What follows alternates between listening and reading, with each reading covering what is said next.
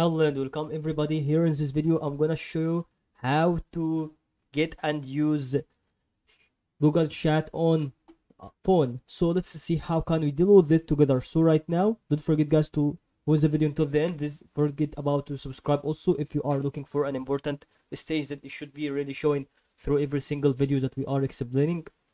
So all you have to do is just to go here on this part, and right now start to find out where it is, start to find out where it should be about that one.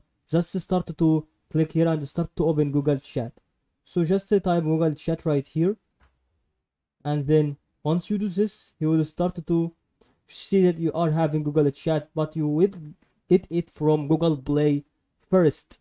So after you get it from Google Play, you will start to open it as an original, and then you can start here a new chat. As you can see on your phone here, you can create space, you can browse space, you can find apps, maybe you can message requests. So you can create space on Google Chat. As you can see, still a very good to understand if it still has a very good difference to see that is really very good or not. So